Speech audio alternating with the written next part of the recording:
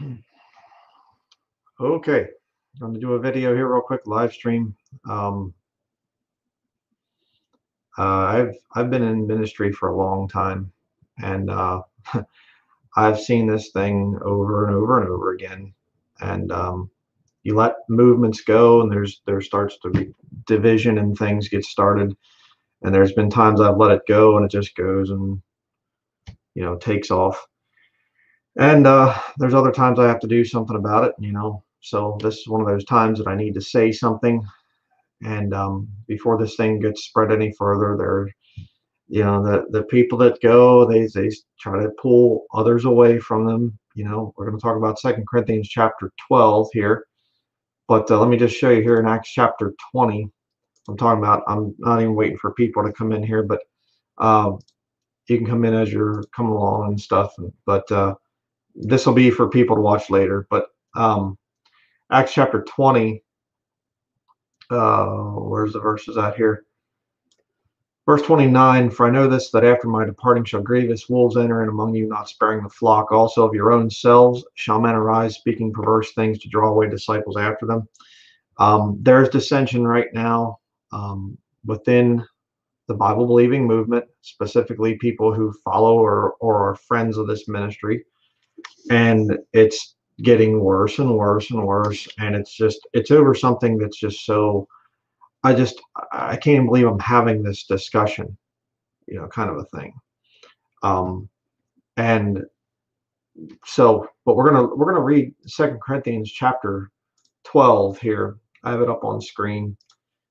I usually, obviously, if you have a Bible there in front of you, King James Bible in front of you, then you should follow along in that, or you can look at the screen here, whatever. We read this last night. It was just such an amazing thing how, a lot of times I'm going through something in my life, and we read a chapter a night. We read a chapter of the Bible, and then we sing a hymn. And literally the chapter lined up with what I'm going through. And you hear my phone going there. The chapter lined up, and the hymn that we sang lined up with exactly what we're going through right now.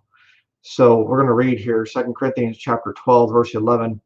I get pushed into this stuff, and of people calling me a cultist and all kinds of stuff, and I have to say, I am become a fool in glorying. Ye have compelled me, for I ought to have been commended of you. For nothing am I behind the very chiefest apostles, though I be nothing. Second here, I gotta mute this for a minute. My phone's going here. It's going through the thing. Everybody can turn there in your Bible. We'll get back to the Bible thing here in just a minute. Give me a minute. I'll be right back.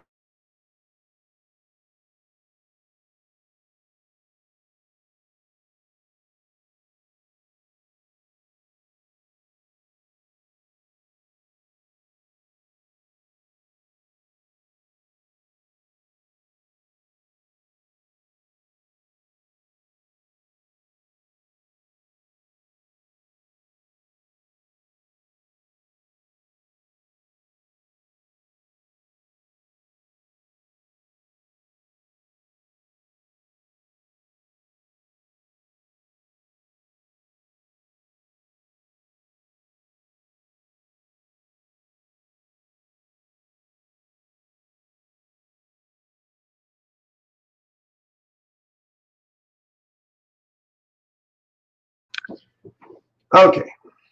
Sorry about that. But getting back to what I was saying, hey, 2 Corinthians chapter 12, verse 11. When a man gets into ministry, you have to make it all about Jesus Christ, and I've always done that. I've tried to put Jesus Christ out there at the forefront of this ministry. Try to hold up the King James Bible and say, this is your standard. I'm not the standard. But there's an authority that comes when you are in ministry. When the Lord puts his hand upon you and says, okay, you're going to go out there and you're going to preach, he gets your ministry known.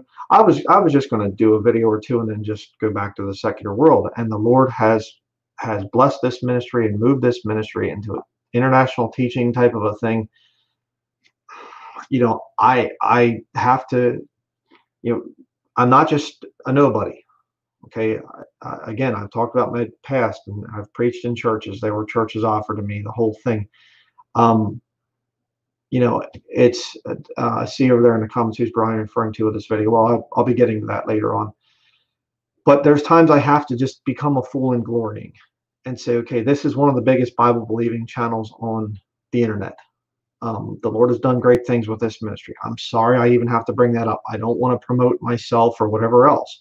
But if I'm a nobody or whatever, these guys are undermining the ministry. And what will happen is you can learn a lot of good doctrine here. I'm not perfect. I'm not sinless. But what these guys will do is they come along and they learn from me, and then they stab me in the back. And what happens is then younger brethren come along and they see this and they think, oh, I thought Brian was good, and I guess he's not. And then they go off and they get destroyed by some false prophet out there. So I have to come along and speak like a fool sometimes, a fool in glorying, like Paul had to do. You see a lot of Paul's letters, you'll see this thing over and over again of where he is actually having to, come out and say, you know, I'm answering this or that, and you see people trying to undermine him all the time and trying to, get people back under the law, say, take a lighter attitude towards sin or whatever else. It's frustrating. One of the frustrating parts of being in ministry. And I've been in it for a very, very long time. So, but let's look at the scriptures here. Verse 11, I am become a fool in glorying, ye have compelled me, for I ought to have been commended of you. For nothing am I behind the very chiefest apostles, though I be nothing. I'm nothing. I'm not some great guy. You don't worship me. When I come outside in the morning, there's not a sunbeam ray of light that comes down. Oh, angels sing. I'm just an old hillbilly, whatever. But the Lord has used this ministry to save a lot of people. We get letters. There's so many. We got a huge stack of letters here to listen to. I'm not just some YouTube guy or whatever else. And going to be doing more things in the future. Preaching type of stuff. But I'm not going to get into that right now. Verse 12, truly the signs of an apostle were wrought among you in all patience and signs and wonders and mighty deeds. For what is it wherein ye were inferior to other churches, except it be that I myself was not burdensome to you? Forgive me this wrong. Paul starts to get a little bit sarcastic with him. And, obviously I don't do the signs of an apostle. I'm not an apostle. I get that. But, there's been mighty deeds that have been done as a result of this ministry. There have been some really significant people that have gotten saved and gotten straightened out doctrinally. And all glory goes to the Lord for that. I do my best for the Lord. I don't compromise like most of the other preachers out there. I really try to, come out and I'm become a fool in glory. That's all I can say, but, Paul is basically saying to them, for what is it wherein ye were inferior to other churches, except it be that I myself was not burdensome to you. In other words, he's being sarcastic because one of the things that he's being attacked for is they're saying basically that Paul is doing this for money. That's been one of the main attacks that's come on me. I get compared to Kenneth Copeland, and I think, okay, I'm trying to raise money for a $40,000 new office or whatever else, or 40,000 or less, and Kenneth Copeland's flying $21 million private jets. And how is it that how in the world can people compare me to that? And you look at what Kenneth Copeland preaches and what I preach, it's not the same thing. That guy's a devil. But, people get desperate. But Paul's saying, hey, I haven't charged you, so forgive me that wrong. And, it's always funny because usually the people that attack me the most are the ones that rarely ever support the ministry. And, people don't need to support me. I don't care. Whatever. That's not, some kind of standard. If you support me, then you're my friend. And if you don't, then I hate you or something. Not at all. Not at all. But it's almost every single time that I see these people come out and they start to nitpick what I do, not, real true constructive criticism, but just nitpicking every little thing. I mean, there's whole channels on YouTube, lots of them, and their whole ministry is just nitpicking my preaching. That's not a Bible believing ministry. Okay, not at all. But verse 14, behold, the third time I am ready to come to you, and I will not be burdensome to you, for I seek not yours, but you. For the children ought not to lay up for the parents, but the parents for the children. Now, spiritually, a lot of you are my children out there. Okay, Paul talks about, Timothy, mine own son, Timothy, whom I've begotten, and there's, in a spiritual sense, if I've led you to the Lord, then I'm like a father to you. Now, the Catholics get it wrong because they actually take the title father. You're not supposed to take the title father. So Jesus, when he says about call no man father, he's talking about in a religious sense. How do you know that? Well, because the Bible says to honor thy father and mother. So the title, the name, the word father refers to your who gave birth to you. You're not to take a religious title father, whatever. And some of these people, when they were attacking me, Skype chat going on behind my back of friends of the ministry, I thought, and they were calling me Father Brian. And these are people that I have loved and done things for and whatever, and they're calling me Father Brian. And we had a conversation and supposedly was straightened out and whatever, but they're still going the same direction. And I'm thinking, okay, yeah, and I'm very well aware of the fact that they're starting to contact other brethren and trying to pull them away. Like I said back in Acts chapter 20, we're just going to go and kind of pull away some other disciples after us and get them to leave the Denlinger cult, even though you were trained by me. Very, very disgusting. But I'm laying up for you, by the way. That's why I labor. That's why my videos are coming out for free on YouTube. I could have charged all these years, and been a burden to people, but I chose not to. I had the option of making DVDs, like I started out in ministry way back in 2007, or I can just give things away for free. And I chose to do the free thing so that all members of the body of Christ could watch what I do. And I will say this, YouTube was not the best way to do it because YouTube is a cesspool. It's basically preaching to saved and lost. And that's not the way it's supposed to be done in the Bible. YouTube, probably going back, looking at things, I should have been preaching, evangelism, people get people saved and then teach them doctrinally away from YouTube, because you get lost people coming in hearing doctrine, they can't understand it. They're not capable of understanding doctrine, so they get confused and then they come out and they say Denlinger's teaching lordship salvation or this or that. YouTube was not the best way to do it, and I have been rebuked by brethren on that. But then I get saved brethren that say, brother, could you do a study on this or that? There are saved people here on YouTube, but there's a lot of lost people too. So, but verse 15, and I will very gladly spend and be spent for you, though the more abundantly I love you, the less I be loved. Boy, I can relate to that one. I mean, why do I preach so hard on sin? Okay, because all sin is negative. Every single last bit of it. All sin will hurt you. So if I love you and I see you drinking soda pop, okay, is it a sin that you're going to go to hell if you drink soda pop? Of course not. But it's poisonous, okay? It's got all kinds of toxicity in it. And if I love you, I'm going to tell you about that. And I'm going to relate my personal experience from years and years and years of drinking that stuff and what it did to my health. That's love. And the Lord shows me more and more and more stuff, and I think, wow, I got to tell people about this. I got to tell people this is not right, this is wrong here, and that's wrong here. Why? Because I want to make your life better. But the more abundantly I love certain brethren, the less they love me, and the more they want to stab me in the back. We'll get to here in a little bit what's going on, but be it so.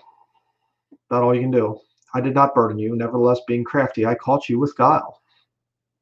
What's Paul saying? He's basically saying, hey, the more I love you, the being crafty, because you'll get this thing. I'm crafty and I caught you with guile. Denlinger's mind controlling people, John Cragen over here, I saw you in the comments, and you left the Fenninger cult, and they still are sore about that. Oh, this young man, he left, and he's now part of Denlinger's cult. That's what Paul, same things were happening to Paul. Being crafty, I caught you with guile. I'm catching you young people out there. I'm drawing you in here, and I'm catching you with guile and things. Did I make a gain of you by any of them whom I sent unto you?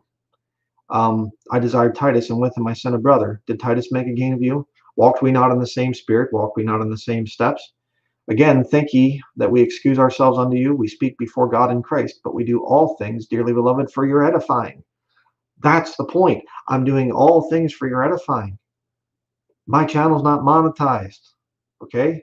You're not required to tithe to me, 10% tithe to me, or anything else. My goals for the future include producing things for you. If the Lord shows me, hey, flannel shirts are bad, okay? They're bad for your health. They're bad for this or that. I'm going to come out against flannel shirts. All right? Whatever the Lord shows me. We go through things. We're living in ways that it's just our life is like a big, huge science experiment, if I can say it that way. Does this work? Does that work? Can I recommend this to brethren? Is this type of sleep? If you're having insomnia problems, what do we do about that? If you're having this kind of sickness or that kind of sickness or whatever, how can we tell people how to heal themselves, and what good ways is there to witness? And that's the desire of my heart. I'm doing everything for your edification. That's what I'm doing. If I was like, I get the biggest accusation against me is I'm in this thing for the money. Yeah. If I was in things for the money, I would be monetized. I would never preach the way I preach, and more than likely, I'd probably go back to the art world. Although the art world probably right now is pretty bad because of all this coronavirus stuff. So,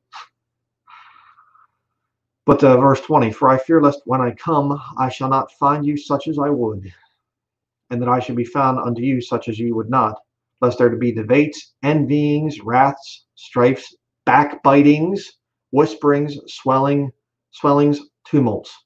And thus when I come again, my God will humble me among you, and that I shall bewail many which have sinned already, and have not repented of the uncleanness and fornication and lasciviousness which they have committed. What is lasciviousness? Just doing whatever your flesh wants.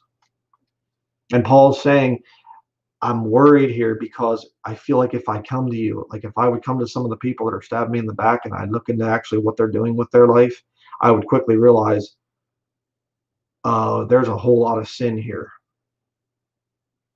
And, like I said, I'm not new to this. Okay, this has been the same pattern over the years. Everything's fine. Everything's great. Brother Brian, you're really a blessing. And all of a sudden, bam, I kick something that you're doing and you don't want to give up. And all of a sudden, it's just, okay, now I'm going to look for sin in you, meaning me. And I used to do it. As a false convert, I did that very thing. Some preacher would stand up and he would kick something I was doing that I knew was wrong, and not some kind of true liberty issue. Again, liberty issues are esteeming one day above another, your diet, but eating herbs or meat, and the thing of a physical head covering. 1 Corinthians chapter 11. Those are the three. Okay, that's just the way it is. So I'm not going to go off on a big thing there, but there are certain things that people are doing that are very wicked, and they're trying to justify it. They're saying, "Well, it's liberty. It's a liberty issue. It's just liberty." Brethren, if it doesn't fall under those three things, it's not liberty. And again, I am become a fool in glorying. I have to talk about my personal experience. It's kind of like the thing of my son. A lot of times he'll come up and he'll say, "Well, Dad, I wasn't doing this," or "I don't, you don't know what you're talking about," essentially to me. And I say, "Son, you're 5. I am 44, soon to be 45. I'm 40 years older than you, son. Don't talk down to me, little boy." Well, I have to do that to the members of the body of Christ. I've been through a lot of things. Okay, and I'm sorry. I have to be a fool in glory. My infirmities, the things that I've done that are really stupid. Okay, you get some, I'll just say it this way. You get some young guy and he's been drinking for 2 years, drinking alcohol for 2 years, and he meets a man that was drinking for 40 years, and that guy has all kinds of health problems, and he says, young man, I need to tell you what you're doing wrong. Your drinking of alcohol is going to mess you up, and it's going to give you this, and it's going to give you that. And the young guy says, well, I don't see a problem with it. I don't see anything wrong. I've been doing this for a while now, and I don't see anything. Who are you to tell me, old man? Um, you need to listen to the voice of experience. That's why the Bible talks about, Paul being like a father to them, and they're like his children. Paul's saying it. I know about religion. Okay, I was raised at the feet of Gamaliel, Pharisee, the whole deal. I know what these guys are trying to mess you up on. I understand these things. I'm trying to be here, trying to be humble, but you're compelling me to talk like a fool, and I have to throw my qualifications out there and whatever. And I have to do that now. Okay. The big things that are coming up with this conspiracy is my stands against rock music and my stands against video games. And these brethren are saying, I'll say it this way, that these guys are saying it's a liberty issue. It doesn't matter. It's not a liberty issue. It's not a liberty issue. And I am speaking. I have to become a fool in glory. I'm speaking from experience. I know how bad those things are and how they mess you up. I know. I spent years doing both. I come from a family that my oldest brother was a Christian rock guy, had a band. We went to his concerts. I saw what that music did to his children when they were in the womb, and his wife was at the concerts and everything.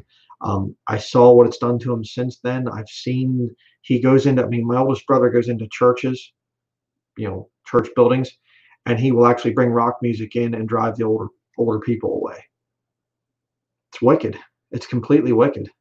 I've seen it. I've been there. I was the guy on the other end. Okay. I was the guy in the past that would attack the preachers who would come out against rock music. I was the guy that was there that would attack those who came out against video games. And the video games I used to play were mild.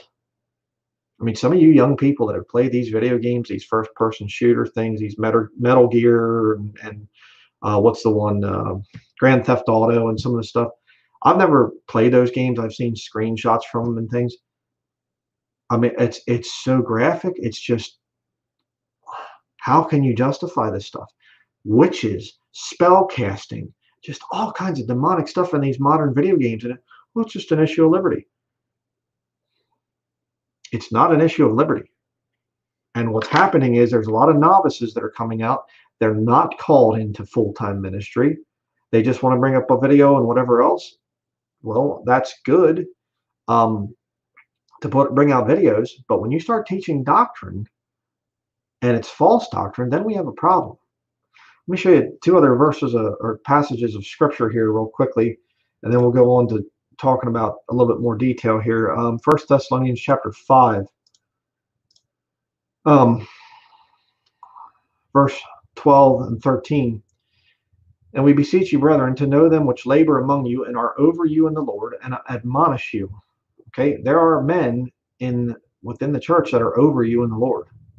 Okay, men that give their life to preaching and teaching the word of God, men that God has chosen to, be in ministry because of their life experiences, because of stuff that they've been through. The Lord chose me for this. It's that simple. What all has been done with this ministry it's a shock to me. What all has happened, I'll say it that way. But continue here. And to esteem them very highly and love for their work's sake, and be at peace among yourselves. I don't understand how you have, a guy that's you think very highly of, and just like that, he says something that you don't like, and just whip and twist and start to criticize every little thing he does, and just go back through and look for heresies in his teaching. And I just think, wow, what on earth happened? As many of you know, one of my heroes in the faith is Peter Ruckman. I got the Ruckman Reference Bible here. I actually had a brother in the Lord that I used to be in ministry with. He gave me this Bible. When it came out, the Ruckman Reference Bibles came out. Yeah, there's nothing in the front, but he bought that thing for me. A member of our house church at that point in time. And he said, well, sorry, my mind got a little bit sidetracked. I was looking at somebody's comment over here. But I think very highly of Peter Ruckman. And I'm just going to tell you right up front, I have enough dirt on Ruckman that I could expose him, okay, as being almost some of the stuff he was extremely heretical in. I just literally listened to a sermon this morning from Ruckman, audio sermon, while I was over making breakfast, and we sleep in a tiny home and we make breakfast in another thing. That's another issue at our property because it's really hot right now. So we don't want to, we cook on a wood cook stove. So, but I was listening to Peter Ruckman, and I a couple times my mouth dropped open. I thought, what in the world? He just said that? And I mean, this sermon literally is not even available at Bible Baptist Bookstore anymore. I mean, the heresies he said in there are just, I'm thinking, Brother Ruckman, what in the world? You say, well, then you should come out and expose the man. No, because you see, I esteem him very highly in love for his work's sake. I mean, if I ever find out that Ruckman was somehow a Freemason or some kind of thing like that, I'd see the actual proof of that or whatever, that, he was just, somehow faking things. Well, then, okay, I might come out and have to say something about that. But the vast majority of the man's work is amazing. And he brought me out of some really deep heresies. And I'm thankful for that. And I am very careful. I've said stuff about Peter Ruckman over the years. Sure, he's not perfect. There were some things he was very far off on. But to come out and just tear him down and I'm going to just become a Peter Ruckman exposer and just make video after video after video after video attacking the man. I'm not going to do that. That would not be right for me to do. And I met Peter Ruckman in person and thanked him for for straightening me out on a bunch of different stuff. Show you another verse here real quickly. 1 Timothy chapter 5, verse 1, rebuke not an elder, but entreat him as a father, and the younger men as brethren. And it goes down to say about, them that sin against an elder. Where's the verse at? Oops, excuse me. Verse 19, against an elder receive not an accusation, but before 2 or 3 witnesses, them that sin rebuke before all, that others also may fear. It doesn't say those that say something that isn't quite clear or whatever else. Yeah, I get that all the time. I say a Christian will not swear, or a Christian will not, and then they say, see, he's teaching that if you swear one time, you're going to hell and you never were truly saved. It's not what I said. Okay, that if you actually listen to what I'm saying and understand the totality of my ministry, you understand I'm trying to get people convicted of their sin, and if they're not saved, get them saved. And if you're doing things that are bad, stop doing it. Okay, sin is negative. But what I hear is I see false professing Christians, and they just cuss freely, no convictions at all, and then they claim to be saved, and that's what I'm going against, right? And so I have to preach a little bit harder for some of that stuff. But see, people will twist my words, and then they'll say, we're going against, Brian, I have to come out against him, and then that's what their ministry is from then on. So, and I mean, I'm a rather dumb guy, if you haven't figured that out by now, right? I'm a country guy, right? I'm not highly educated. I try my best. Okay, I'm a little bit rude in my speech. Sometimes I get a little bit ticked off. I show emotion. Oh no, it's terrible. But brethren, have some grace. I mean, how would you like it if I went through and dissected everything about your life? If you've learned from the ministry here, by all means, hey, please, help support me, help lift me up in prayer, and say, hey, don't take it easy on Brother Brian. He might not have said that thing exactly perfect, but I mean, come on here. So, But getting back up there to verse 1, rebuke not an elder, but entreat him as a father, and the younger men as brethren. Again, younger men are not supposed to be in full-time ministry. I think the best example of that is Jesus Christ. He didn't start his ministry until he was 30. Okay, he could have started a lot earlier than that. I mean, he's God manifest in the flesh walking around, but he was showing a pattern, I believe, for when a young man is qualified for a full-time ministry. Why? Can't you learn the Bible in a few years? Can't you be raised that way and whatever, and you're ready for full-time ministry when you're 20 or something? No.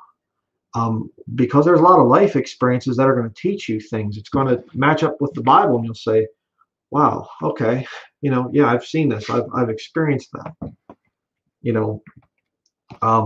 mean, if you have anybody in the military, I have my issues with the military, but there's some things that they had right.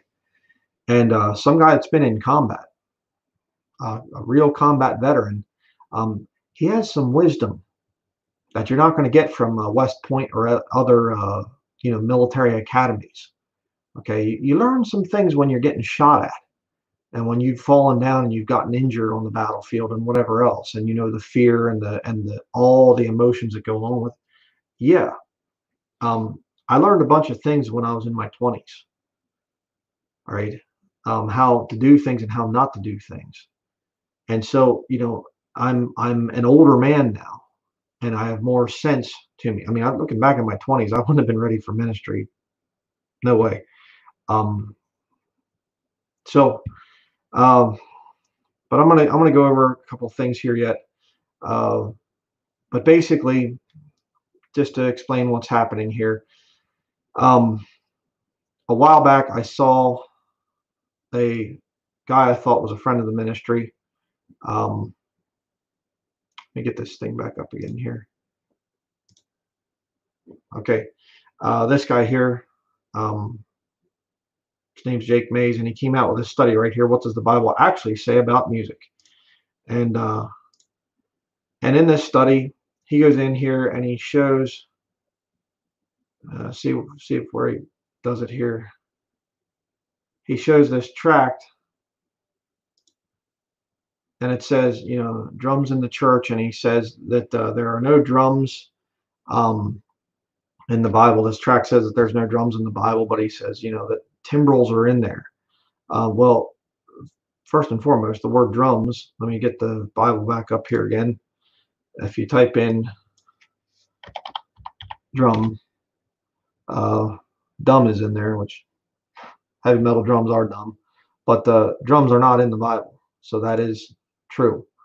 And again, you type in drums, the plural of drum, it's not in there. Okay.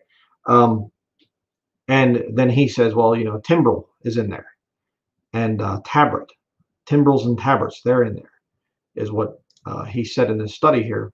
And that somehow then gives, it's okay, that you have the rock and roll drums or the contemporary drums or whatever else, and that's there. And so then, because you have a timbrel, well, if you study what a timbrel is like a little tambourine, like a little handheld little timbrel. Okay, I'm not going to try to Google search the thing or whatever, because it'd probably come up with vexing images, but do the study. A timbrel, a tabret, is a little small tambourine. Okay, it's not a big set of drums that's amplified and electrified that gets so much sound that you get the big heavy driving beat that people can hear from miles away. That's not the same thing, right? And to try and make that as an argument that somehow music is a matter of personal preference and whatever, there's a big problem there. But he says another thing in here. See if I can find it. I don't have any timestamps for this stuff. Okay, here he says it. We'll see if we can hear this. Oh, sorry. Lost wicked men, think about your own music. I mean, if you want to know what wicked sinners, just think about the music they play. AC/DC, Led Zeppelin, Alice Cooper. If you want to know what they think, you can read that. Read Spellbound by Jack Chick. Okay, and what he's trying to say here is that it's all about the quotes of these secular rock musicians. And I have the book right here that he just showed, Inside Rock Music. Okay, and they have all the stuff. There's a thing from some rock band right there. The pentagram right there, Baphomet, and there's a bunch of quotes from these guys in here. But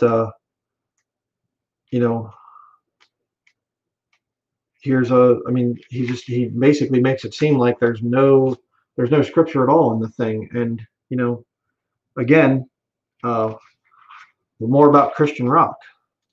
What is Christian rock? More about rock music in the Bible. Okay, and we used to give this book out at Bible Believers Fellowship, our old house church, and there's just so many verses of scripture in here. And I showed this in my one thing, Good Guide to Selecting Good Music. Again, kind of see it there,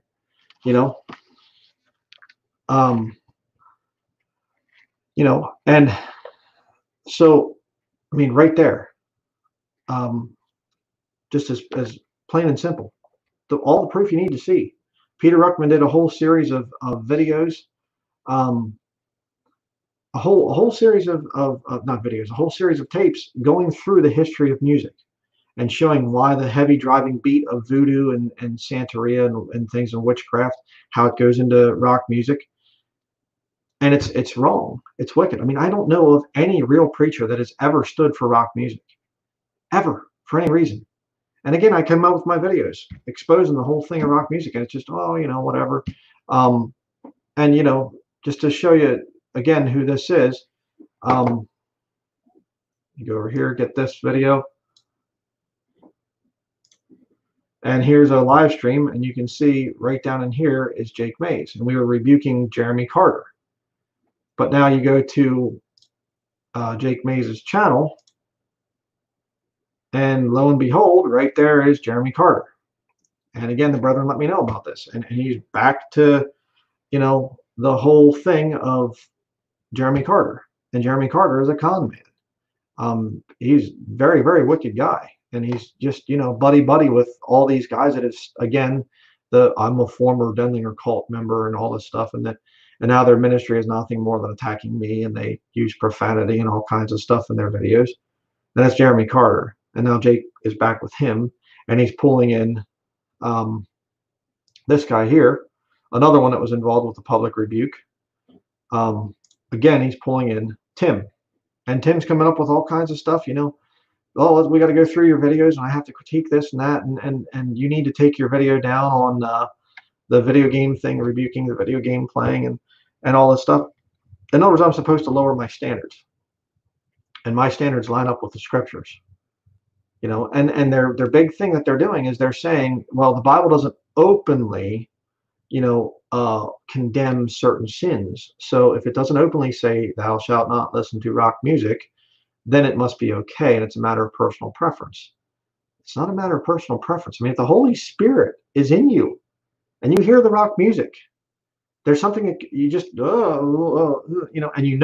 it feeds the flesh. And you say, oh, that you're some kind of puritanical. I used to listen to rock music. I went to an Aerosmith Jackal concert, for my graduation.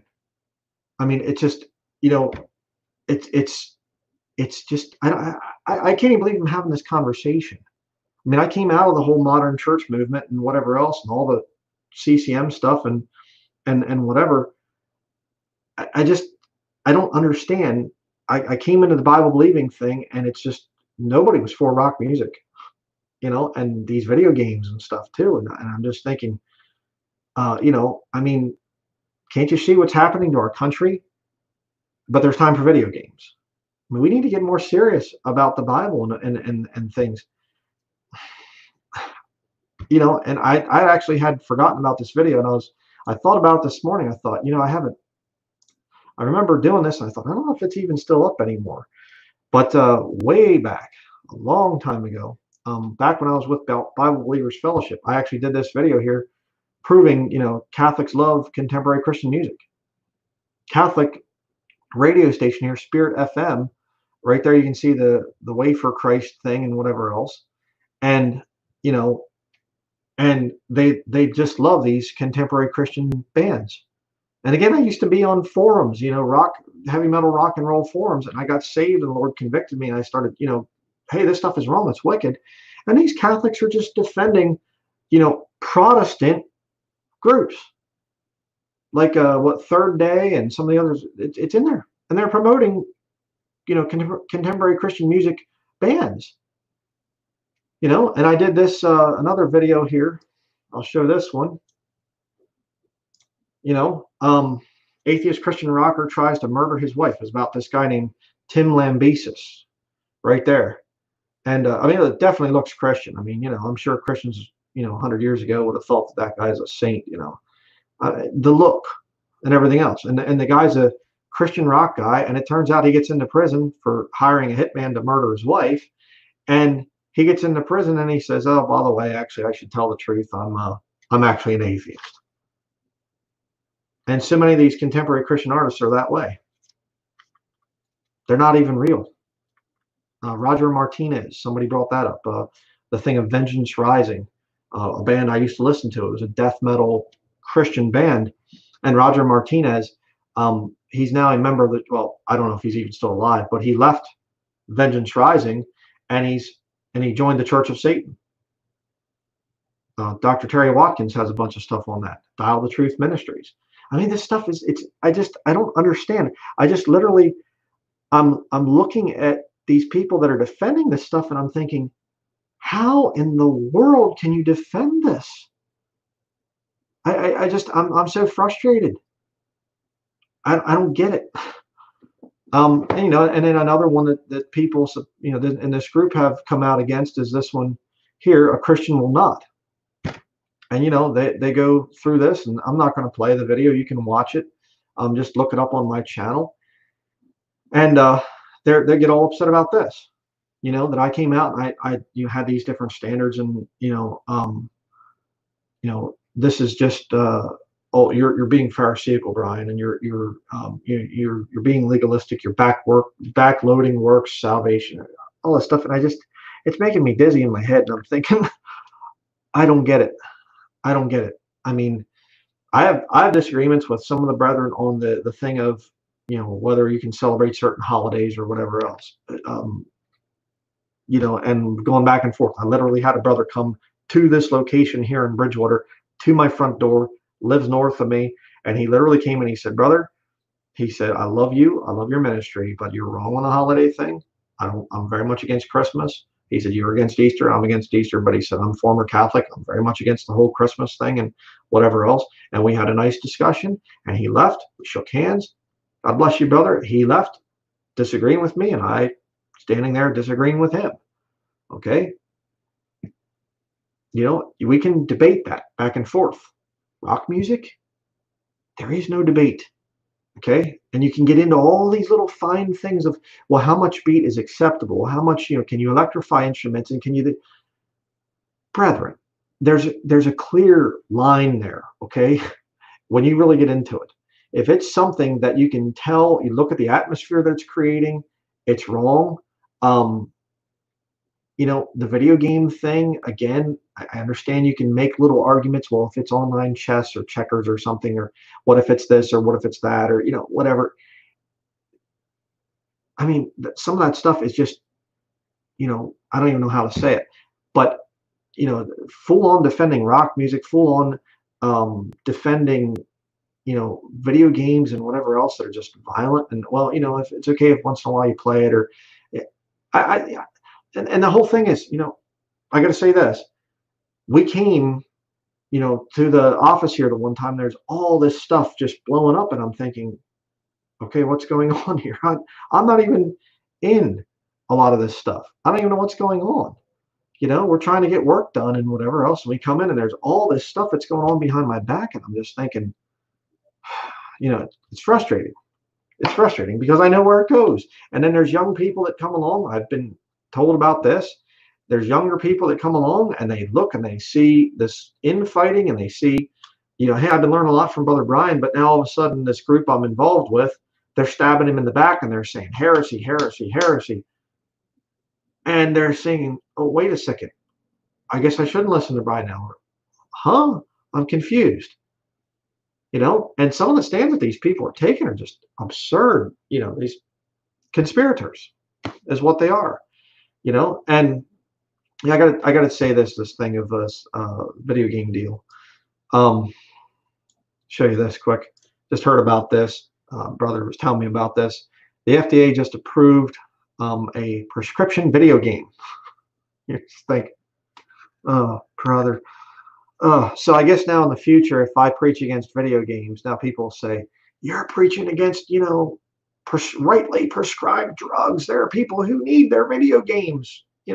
How dare you preach against those things? Oh, man. Talk about when the transgressors are come to the full, I just think, oh, man. But I guess, that'll be the way of the future now. And that, maybe they'll have video games and it'll be, this is the level of mental health that you'll achieve from playing this game. This video game is certified by the FDA to improve your vision and your mental clarity and your blah, blah, blah. This one here isn't so much as good. They'll have ratings, I guess, maybe eventually of the level of stuff or whatever. And, and I have to say this, okay, just to restate this. I got saved. It wasn't just boom, instant sanctification.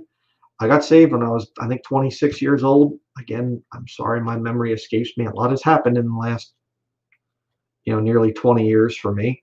And when I got saved, I was struggling with pornography, with rock music, with video game addiction, and I mean addiction, playing for hours and hours and hours and things. I was a loser. Okay, I was a big time loser. And I did a lot of cool stuff, I see that in my comments and I do all these cool things when I play video games, so I'm not a loser. No, I was still a loser, and you're still a loser too if you're playing video games. You're losing those 5 things I mentioned: your time, your physical health, your mental health, your money. Things are expensive. You could be doing other things to make money, and your relationships. Oh, I don't agree. Well, whatever. Can't really help you there, but there you have that, the whole thing.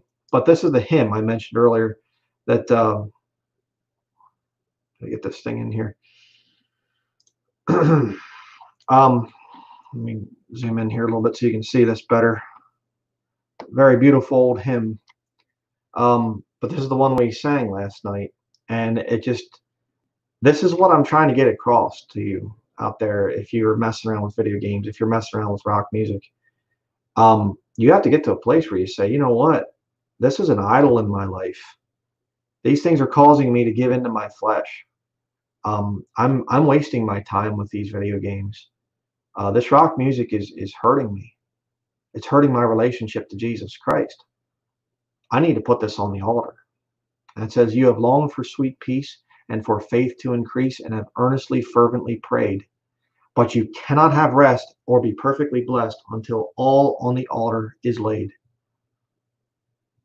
Present your body a living sacrifice, holy and acceptable unto God, which is your reasonable service. He died for you. Jesus died for you. You die for him. Hey, if this thing here is wicked, and it is wicked, this rock music, proven. And this Tim, he had a problem with me saying that the God of the Bible is a God of science. I have a major problem with that. I didn't say a whole lot about it. I talked to him about this thing, and I have a major problem with that. There is no science outside of God. Okay, the Bible warns about science falsely so called. If there's something that is truly demonstrable, testable, observable, whatever, something that is under the realm of real science, it'll line up with God in the Bible every single time. And science can be used to prove the negative effects of rock music on you. Right? Play rock music in situations where high concentration is required. It doesn't work. Play rock music in a situation where there's, the flesh is involved or whatever else. Rock music will boost the flesh. It lifts it up. Scientific proof. The people themselves behind rock music saying, yes, it's satanic. Yes, it's wicked. Yes, we're trying to ruin people and cause a revolution and whatever else. Oh, well, we'll just kind of ignore that. Just kind of, Not a big deal. It's up to you. You can have your own preference. No, you can't. No, you can't.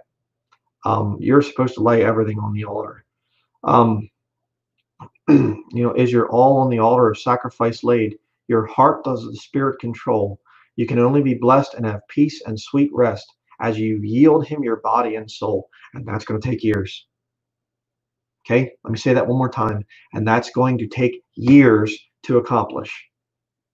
You're not going to just have perfect sanctification like that.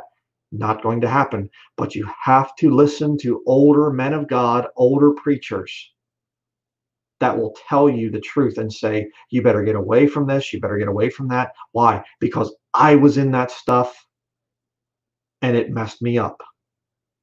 And I have testimonies of other brothers, other sisters in the Lord, and they were doing these sins and it messed them up too. Listen to the voice of experience. I am a father, spiritually speaking. I don't take the title father, as I said earlier in this video. I'm not going to take the title father, but I am a father to you, many of you spiritually. You've learned from me as a child learns from their father. Don't think that you're smarter than me. Don't think that you can come out and say, well, I'm just going to put Brian down because I don't agree with him in this. Respect. Show some proper respect here. I think that's the part that's really making me mad. Because a lot of these guys, they're just coming out and there's no respect. Would you walk with the Lord in the light of His word and have peace and contentment always? Would you like to do that? I mean, who doesn't want that? Have peace and contentment always. Always. You must do His sweet will to be free from all ill. On the altar, your all you must lay. I still get convicted over sin. I still get, things the Lord shows me and I think, wow, I've been doing that all these years. I'm sorry, Lord. I didn't realize that was bad. And it's kind of, give you a good one. Sugar. I can show you literally my baby book. And my mother was writing about, that she's been putting white sugar into my food as a baby and that now I'm eating better. I was raised on sugar. I used to go, I told my wife and my son these stories. I would go to this candy store and I would get a couple pounds of jelly beans to eat while I was playing video games. And I drink it down with soda pop, Dr. Pepper usually. Pounds of candy, just eating sugar, sugar, sugar, sugar, sugar. I have a very difficult time when I go to a grocery store and I see a lot of that old sugar stuff. I used to, there's Little Debbie's. Oh man, I used to love those. Oh, there's some jelly beans. Oh, look at this. Look at. You say, well, brother, so you're saying sugar is going to send me to hell? I'm not saying that at all. I'm saying it's an idol in my life that I look at and I say, okay, if I want to be really at the very best level of sanctification, is sugar going to help with that? And the answer is no. So I've gotten a lot of other stuff out of my life. I'm gotten victory over pornography. I've gotten victory over video games. I've gotten victory over rock music. I've gotten victory over a lot of those sins of the flesh. And now I'm saying, okay, Lord, I've achieved perfection. I'm here. And no, the Lord's saying, okay, son, there's a whole bunch of other stuff that needs to go. Is your all on the altar? Is everything on the altar? Is there anything that you are saying, Lord, okay, I'll sacrifice stuff, but don't make me give up whatever? It's wrong. You have to yield everything to Jesus Christ. And there's times I fall back into it. I mess around with sugar and whatever else, and it gets me tired, and I go through the insulin spikes and crashes and all that stuff, and I'm laying there, and my wife says, was it worth it? No. She doesn't have quite the problem that I do with it, and I thank the Lord for bringing my wife into my life. And again, I get attacked by my enemies. Old Dunlinger's wife controls him and things. Well, in certain areas, when I'm too weak, yeah, she does help me. She helped me get away from video game addiction, and she's helped me with the whole sugar thing, getting better and better and stronger and stronger. And I'll tell you what, going through every day, just let's eat something good. Let's, whatever is there in front of me. What's going to happen to me if I eat superfoods every day? Really, really good, high nutrition, nutrient dense foods. What will happen to me? can I become a better servant for the Lord by eating this stuff? That's where I'm at right now. And, you might look and think, man, he's really, a fanatic or something. Well, many years of going through this. I want to be a stronger servant for Jesus Christ. I don't want to mess around with my flesh. And what happens is I see people that are struggling with these things, younger people, and I try to say, hey, you really ought to quit this. And I say it in my sermons and I'm very nice and whatever, and then I see they just keep on coming out with it and out with it and out with it. And I think, okay, you're not getting it. I'm going to have to rebuke harshly. Again, the Bible talks about that. Let me just show you here real quickly. In the book of Titus, chapter 1, it talks about, if any be blameless, the husband of one wife, having faithful children, not accused of riot or unruly, for a bishop must be blameless. Is that going to happen right when you get saved? I honestly don't think I'm a bishop at this point. I think there's still some sanctification stuff I need to get out of my life. I think I'm still somewhat young in that. And I'm trying to do my best, but this YouTube platform is just not cutting it. That's why our desire for a new office where we can run the ministry, and I'm going to start dealing with people in the local area. This place here is just, it's a terrible place, and I've always been very embarrassed by people coming here and whatever. But in the future, big announcement here at the end, our new office is going to be open to people coming and actually physically meeting with us. And I'm going to try to get more into actual preaching and teaching in a non-YouTube platform, because I'm tired of YouTube censorship. That's another issue.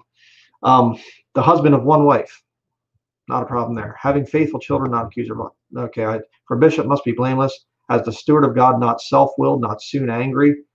Still working on that one. Not given to wine, not a problem. I hate wine. I think it tastes like cough syrup.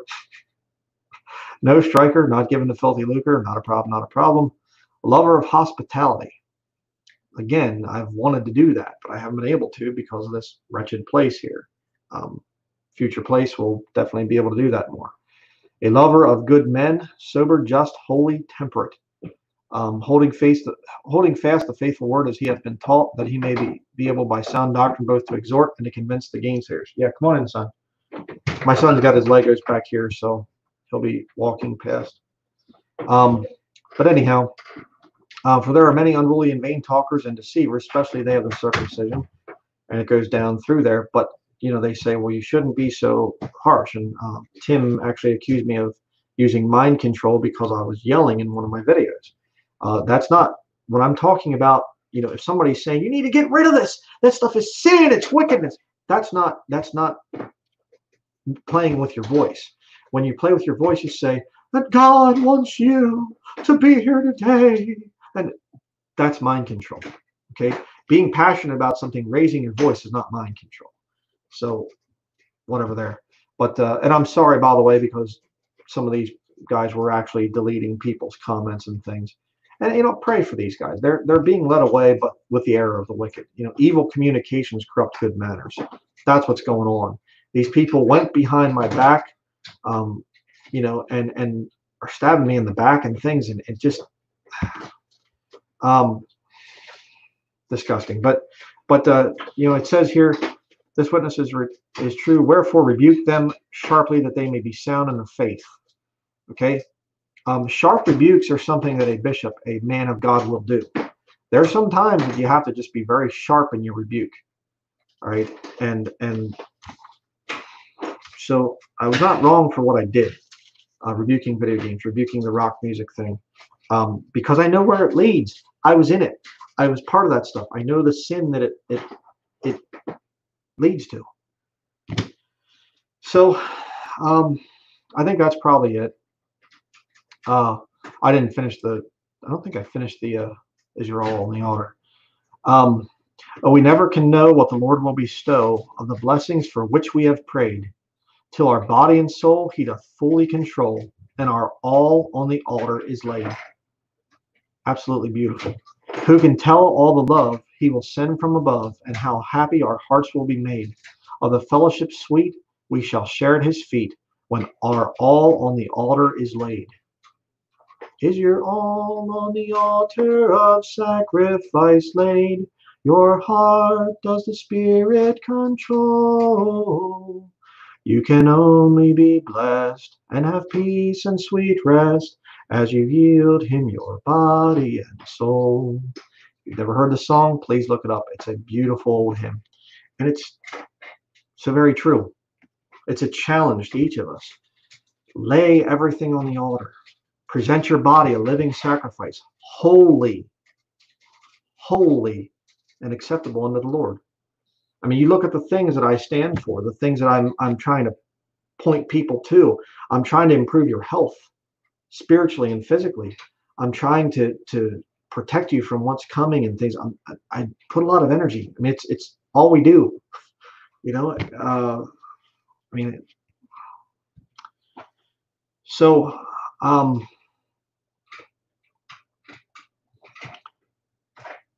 so anyhow, I haven't been able to look at a lot of your comments and things. I don't know what people all are saying, but you know, I'm not angry.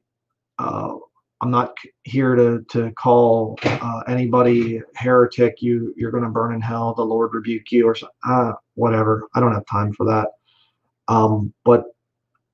But brethren, rock music is bad. It's so bad. It's bad for your health. Video games are a waste of your time. I mean, especially these modern ones. I mean, it just so. Enough of that. I do have an announcement I want to make, and I need some prayer on this. We made an offer on a new ministry office. The offer was accepted. It was a few days ago. I haven't heard back from the realtor. It's 12 minutes away from where we live. Very, very close. And it's definitely going to be it's a very nice place. Less than what we were thinking, it's I'm gonna be getting into the details of it and whatever else, but it's a very affordable place. It's the house is beautiful in my opinion. And the amazing part of it is, which I'll show the video, we're going to do a walkthrough of the place when we have everything switched over. Hopefully everything works out good. But the thing that's interesting is it's an older house. 1920 was when it was built, I think. But it's got a garage attached that is literally pulling down the rest of the house. It's literally, it's got a big gap, between where the garage connects to the house. Because here in northern Maine, a lot of times people build the house and then they build kind of a little walkway to the garage or out to the barn. You'll see these, they call them strung out houses. So funny, you'll see a house and it's got another thing built onto the back and then another thing and another thing, and it goes the whole way to the barn. So you don't have to walk outside through the snow in the wintertime. Kind of funny. But it goes, please be quiet, okay? It goes house and then out to the garage, and the garage has got some major problems, which I'd like to, have some, I'd like to hear some opinions on if everything goes through and we get the place. But it's really falling down. So that took down the value of the house, but the house is a really nice place, very, very well built, very solid place. So I'm really going to be able to take the ministry to a whole new level, and I'm really, really excited about that. The thing of a weekly study live is something that we're really thinking about doing. But the whole thing is we have to do a non-YouTube platform. YouTube is just a vile, wicked place. I hate the censoring of speech. I hate the fact that people, can just take my stuff and cut it up and whatever else. And it just, I'm just tired of YouTube. And I want to be able to have a place that's a lot safer. Safer for the brethren, say it that way, where you can come and not have all the vexation and everything of the YouTube trolls coming along and people making trouble and whatever. And I can get into more preaching and teaching of the Word of God. So please just pray that everything goes through. I don't know why I haven't heard back from our realtor. So I don't know, but we'll definitely be, yeah. I don't think there's not really a thing about bidding. I see a comment over here. Tell you what, let me go to the YouTube studio thing. I'll do it that way. It's not really an issue of bidding, as in, like a auction or anything. I don't know if somebody would come along and offer more money or whatever else. I mean, if they do, they do. I mean, we've really been, agonizing over this whole thing and having to drive this whole deal and, hour and a half and whatever. And, so we were really fervently trying to find a place. And we looked at this place when we went to see it, and I said, hey, this really worked for us, and it's in our range and whatever else. And I told the realtor our offer, and I said, I just have total peace, one way or the other. If the Lord says no, then the answer is no. We'll keep looking. If the answer is yes, then great, praise the Lord. But I don't know if we're going to get it or not at this point in time. So we'll see. I mean, he said that they accepted our offer, so it's not really a matter of that we're going to get outbid or something, but we might be. I don't know. But if everybody could just pray about that.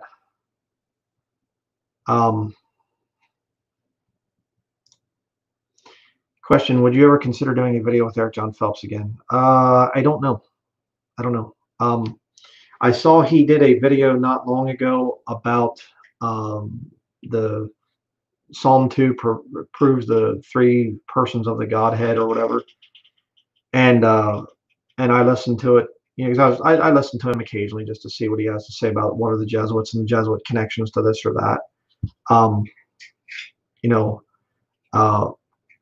And what he said was pretty good, except the only real issue I had was saying that there's different persons when the Bible doesn't teach that. So I don't know. A lot of what he said was pretty good, but I don't know if I'd ever do a live stream with him again.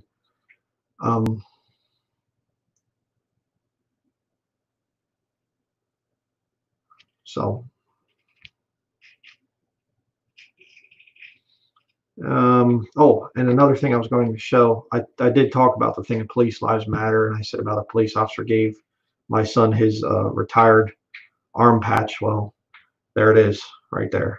I remembered it this time. So it's a really, really sweet thing for that officer to do for my son. Literally his old arm patch, and he took it off and gave it to my son, just because my son was just a cute little boy that came up to him and wasn't afraid of the police officer. There's so many things that are just so vexing to my soul now. And, trying to keep my mind focused on, okay, I'm not trying to beat anybody up or trying to attack people or whatever else. I don't want to do this stuff. I don't want to get into this infighting and I got to call out this guy and this one's a heretic and rebuking people. Man, I don't want to do this stuff. I just want to preach the gospel. And I want to deal with people in person. That's something that, I did for years. Again, I'm not just some YouTube dude or something. I went door to door. I preached on the street. I preached in churches, church buildings, which there's a whole lot of problems with those places. I actually heard out in California, I don't know if this is a national thing or not, but they're actually saying that churches aren't allowed to sing because of coronavirus. And I just thought, are you kidding me? I heard that and I looked it up, and yeah, churches are not allowed to, congregants aren't allowed to sing. And I thought, what's the point of going then? If you can't worship the Lord with your singing, coronavirus, So,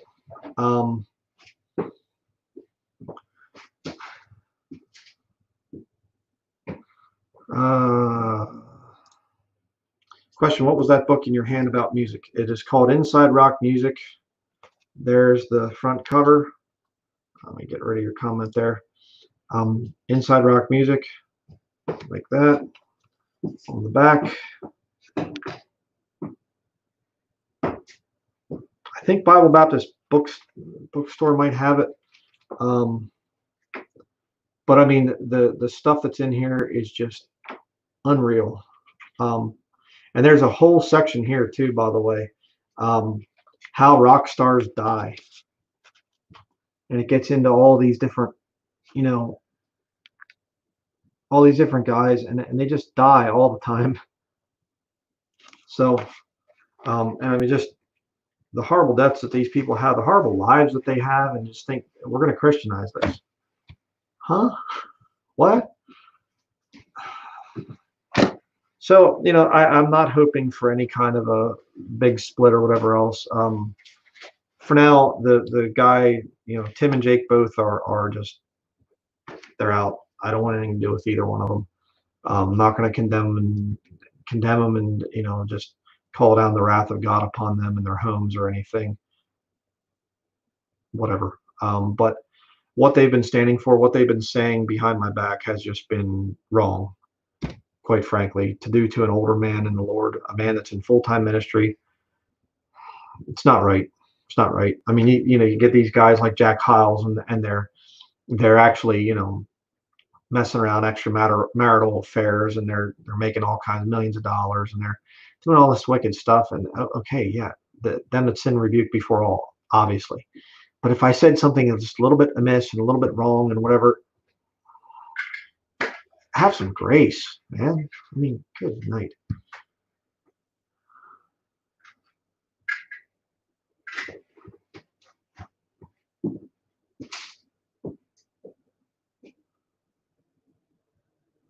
Where'd that thing go? Okay. Question. I've got a good amount of cash from my job, like 15,000 US dollars. What do I spend it on career-wise? I already know of the college scam, age 24, no experience in anything. Well, I remember there used to be a documentary on YouTube called The College Conspiracy. And at the end, there was an old farmer, and he said, don't look for work, make work. Okay. And look for something that you can do. Look for a need that's there in your area, and, invest in something wise. Let's just say that you see a lot of, I'll tell you one that's really good, depending on where you're at. Deconstruction. I've been thinking about doing that in this area here. Talking to the town officials here, there was literally a house right over there, which would be the to the east of this place. There were 5 of these houses here in Bridgewater originally, and there was a house, and it cost the town $5,000 to have it taken down by an excavator and hauled off. And I think, man, it's a shame. There was a lot of good, wood in there and windows and whatever else. And I think almost anybody could start a business. Again, depending. I mean, there's some places they are building up right now, but a lot of America is falling apart. You can get out there, start a deconstruction business, deconstruct old houses. Be dangerous, hard work, but sell the building materials. Charge a little bit to the town. I mean, there's just so much stuff that you can do. Cleaning out people's rain gutters. Learn to work like that. Make things with, if you can find some skills with making things out of wood, or making clothing, or there's a whole lot of stuff that you can do that you can invest in.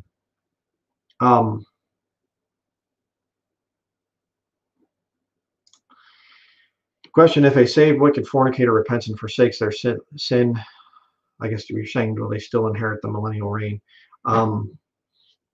If we confess our sins, he is faithful and just to forgive us our sins and cleanse us from all unrighteousness. Yeah, I do believe so. I think, there are certain sins that you can do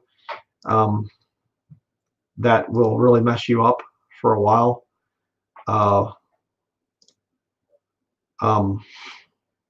Romans chapter 8, verse 1.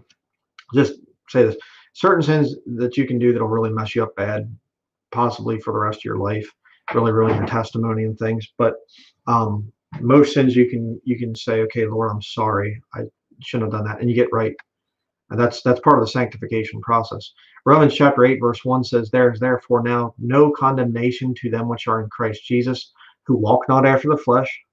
That's the little key to it. But after the Spirit. If you're walking after the flesh, you better repent. Okay, you're supposed to fear God, and if you don't, that's a problem. The button of the house that was down. Yeah, well, we're not going to talk about that right now. Okay, brother, your question is, do you think the cop will be found not guilty in order to create an uproar, divide and conquer type strategy? Absolutely, yeah. I just saw there was another one. Just like within the last couple of days, a black man was shot. He took a police officer's taser and shot it at the police officer, and the officer pulled his gun and shot the guy 3 times, killed him. Another black man got killed. So it's all part of this mind control strategy thing. Absolutely, they're going to, divide and conquer. Do you have any further? Excuse me.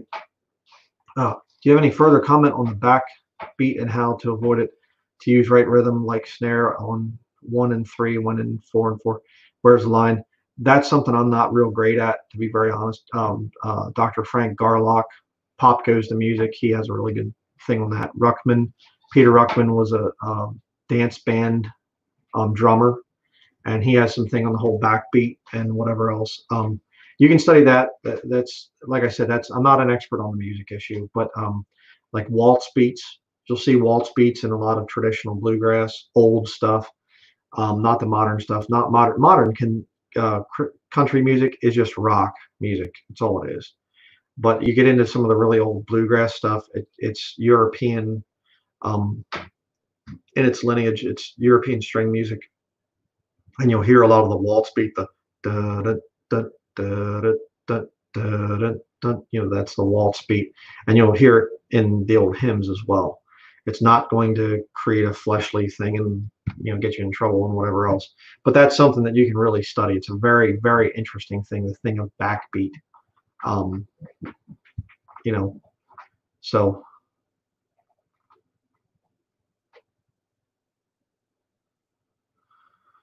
Okay. There was another comment or another question up here. See if I can find that. I saw a couple of you had questions.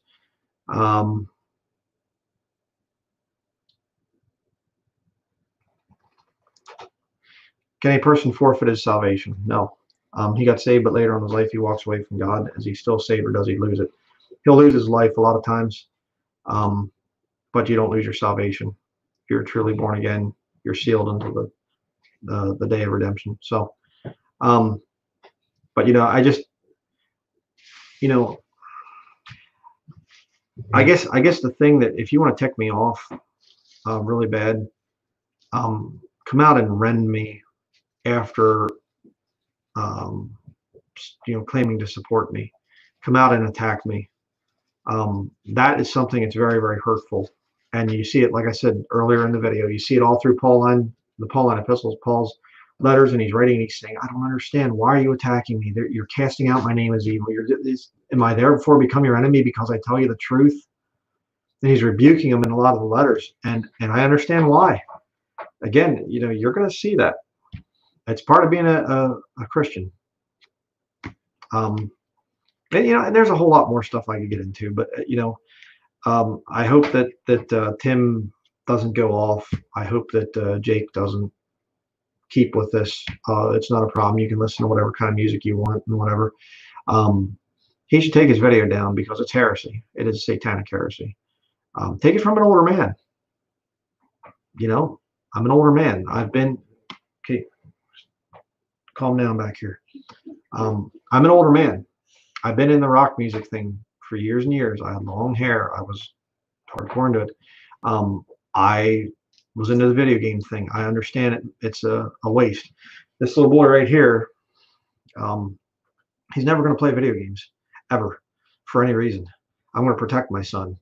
I'm not going to say, well, it's up to him, and you can just kind of experience it. I want you to experience it for yourself. No, he's not going to play video games. And my father initially took stands against rock music and VCRs. Even I remember there was big fights in my family over having a VCR. Boy, how dated now. Then I went to the big discs, and then they went to the little DVDs, and then it's, you know, now it's all just, you know, whatever now, they're just online stuff, online videos. But you know, it was just kind of a, well, you can just, you have freedom, you can, you know, look into this stuff. No, no. This boy right here is not going to be listening to rock music. It's never coming into my home with him. He's never going to hear or be playing video games ever, ever. And yeah, it's a lot more work. I got to keep him active. As you can see, you know, he's just, you know, yeah. Takes a lot more time. It's easier just to buy some video games, plop your child down in front and say, have a ball. You know, I'm going to go off and get on Facebook and talk to people or something. You have to take an active role in your children's lives. And, you know, so I saw a couple other questions over here.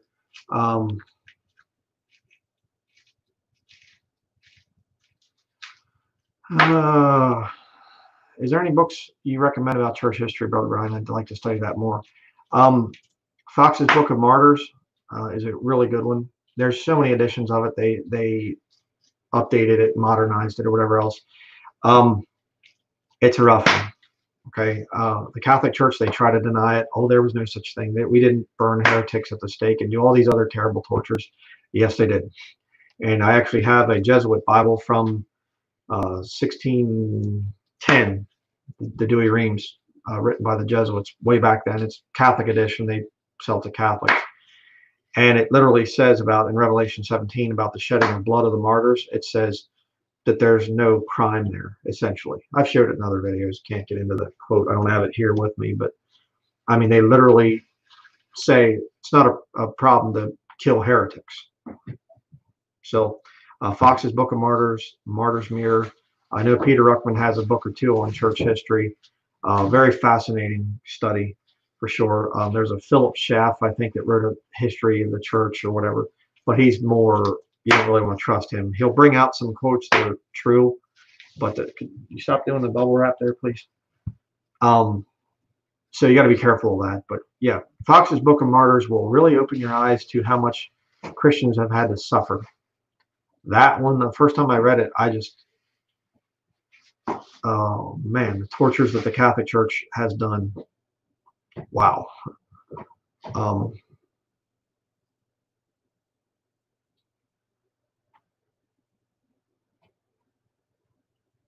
So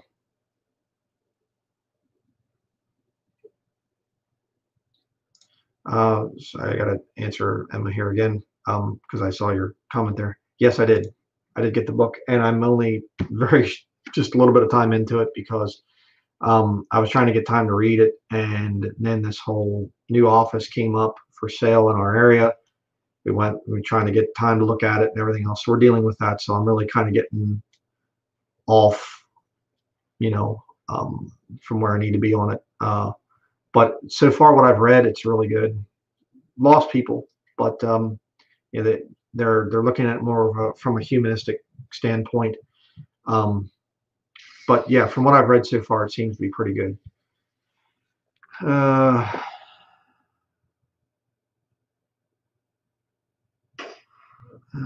Let's see.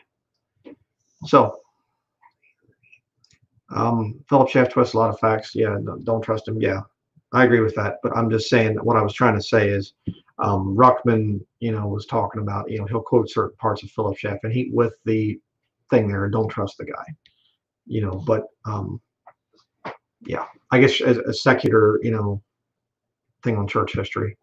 So you know, gotta be careful of that stuff. I don't really know many other works on church history that I could even say much about.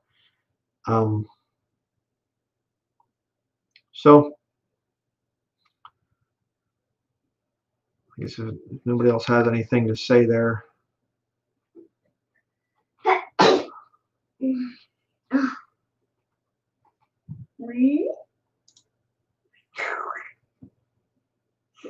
I'm down there.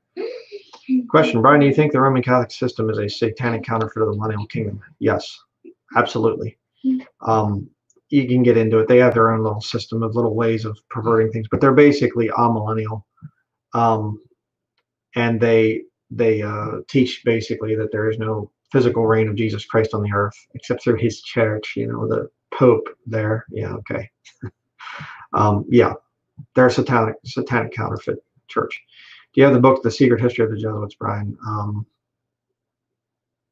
Is that the one, I think, with the cross on the front and like the swastika or something? I'm trying to think of what that one looks like. I'd have to look there.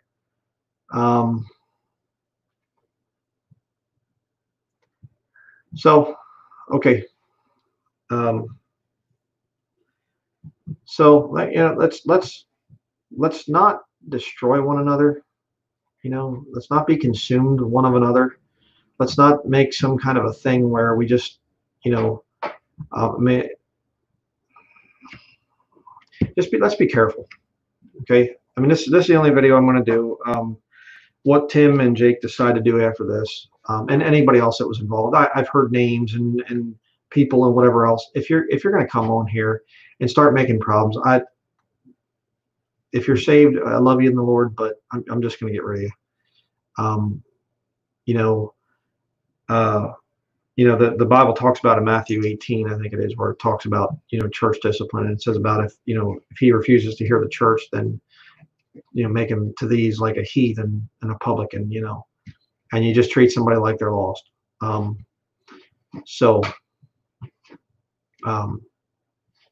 all going to have areas where we'll beat each other up on and things, but let's move forward.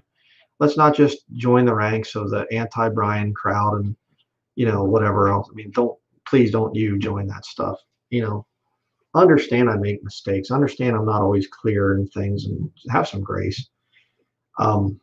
So question just coming in, but is any prayer request, brother? Yes.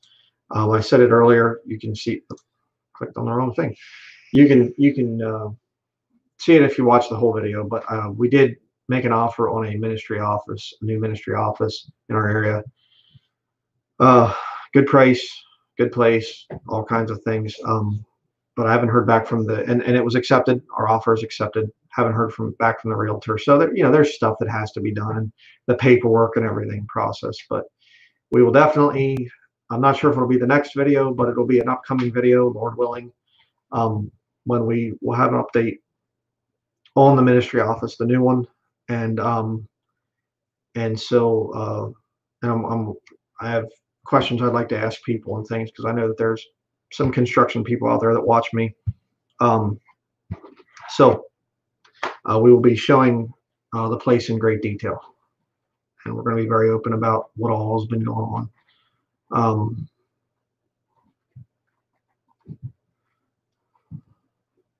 Okay, I got to show this one here. I've been brought up as a Roman Catholic, and after finding out about the Jesuit oath and history of their crimes, I've lost my faith. Well, they're not the Society of Jesus. Okay, if you've seen their Jesuit oath, yeah, okay, that's not what Jesus has said to do. The Jesuits, and it's not just the Jesuits. Again, understand that the Roman Catholic Church believes in the temporal and the spiritual, that they have two swords, temporal and spiritual. And the temporal means the physical world. And so they believe that they should take over countries and, whatever else. And one of the ways that they do that is through Catholic knighthoods. Okay. Knights of Malta, Knights of Columbus, Knights of the Equestrian Order. There's Knights Templar. There's I don't think I said that one. And the Jesuits are another knighthood. It's a military order. So murdering people, we actually had an attempt made on us, and not getting into a whole big deal, but they will kill you. And it's all interconnected politics and all this other stuff. It is some crazy stuff when you realize how deep this conspiracy goes with Roman Catholicism. And you realize, okay, Jesus was not the one who created this, all the political stuff and everything else. But Jesus Christ can save you if you watch Salvation Message at our channel and things, without getting into a whole big deal on that, because we got to get going here. But you build that chair, brother. do a review on that. Yeah, I did. This is a rustic chair I made. I showed it in another video, so I'm not going to probably do much about that. But so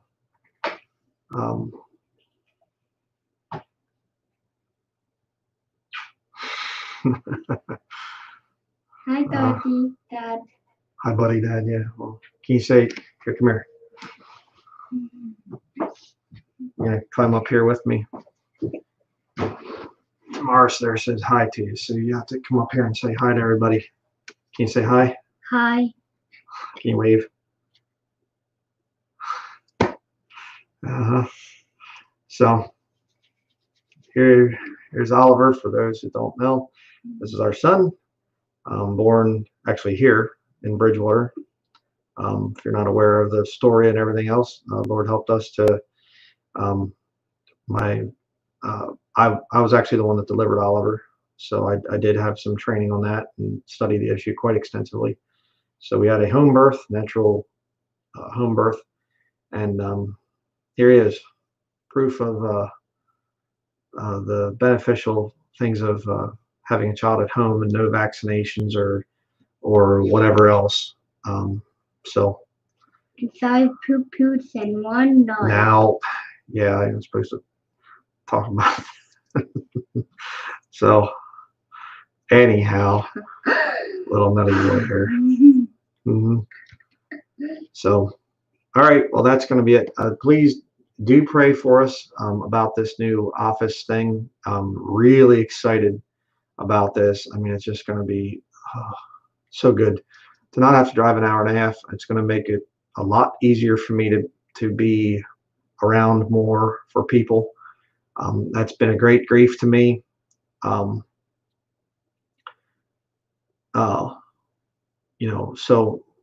it's been very difficult. This thing of driving an hour and a half each way. So we'll be a lot closer to home. And so if you're aware of the whole thing, if not, just watch the videos, I explain it.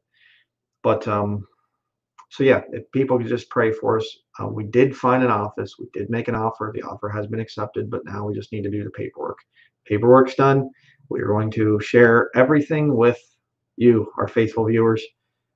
So we're really excited and about the direction the Lord has us going in the future. We're going to start meeting with people more face to face. We'll have a good place to be able to do that, and not just you, other people. So okay. Well, I think that's it for now. I'm just looking at any more comments here. Yeah. And thank you to everybody out there. I see. Thank you, Brother Brian. Really appreciate the information through the years from Kyle. Praise the Lord. We hope to come out with even more in the future. So that's going to be it for now. Can you wave one more time? Say goodbye. Goodbye. All right. Thank you to everybody that's out there that supports us. And please do keep us in your prayers.